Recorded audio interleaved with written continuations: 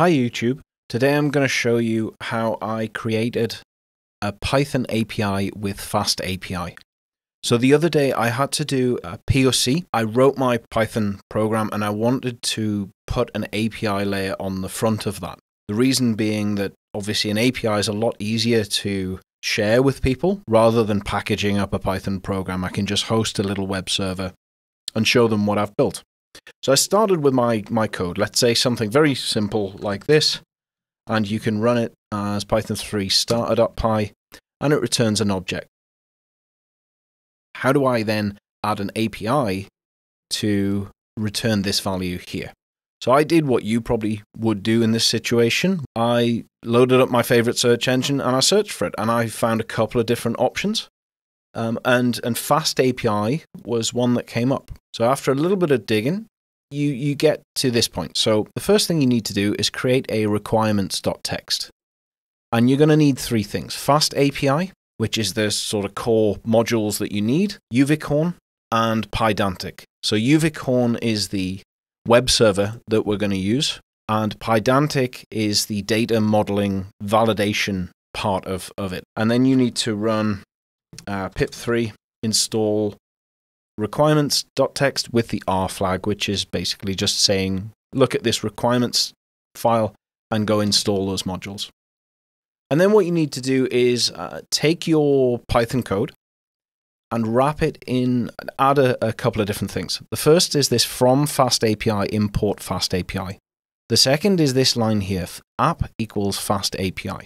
That's all you really need, apart from line 5, which is you need to decorate your function with @app, so that's obviously that bit there, .get, so you're saying this API endpoint is going to be a get API endpoint, and I'm going to do it on the root. And from there, it's very, very simple. You can run uvicorn -- reload, and all that reload flag does is if I make changes in the code, it will Uvicorn will notice that and restart my web server for me. It's very, very quick. It makes developing and prototyping very easy.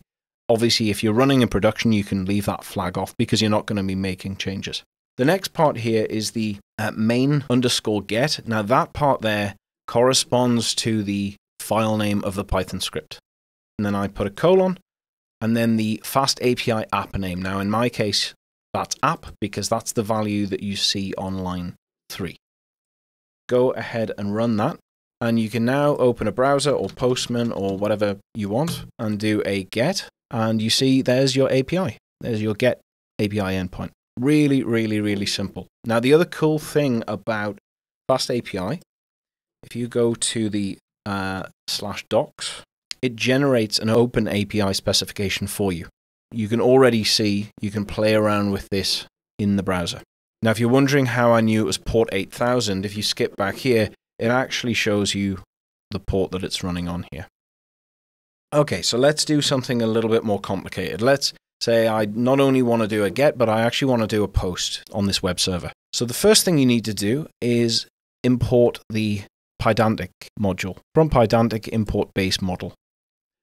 Then what I'm going to do is I'm going to create a particular object. Now this object is the thing that you're going to send in the post body as a JSON object. So here I have my object has an ID, which is a string, a name, which is a string, and a value, which is a float.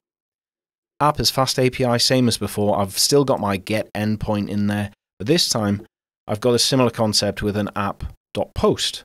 And this time I'm going to say anything that I post to the /send endpoint, run this function. And in the parameters, I'm going to tell it to pass my object.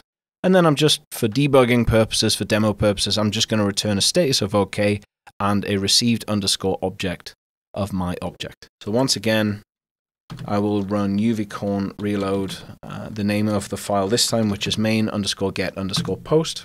I will refresh my API docs, and here I see post, send things. And again, I can try it out. I can see, okay, my ID is 1234, my name is Adam Gardner, and my value is 12. Execute. And if this works, I should get back a status OK and then whatever I sent it. And that's it. That is as difficult as it gets. The one thing I want to also show is that you have a redoc endpoint. So if you prefer redoc, you get this UI. If you prefer OpenAPI Swagger, you get the other version. So that comes out of the box with FastAPI.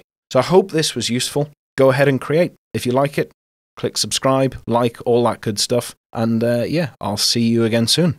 Thanks for watching.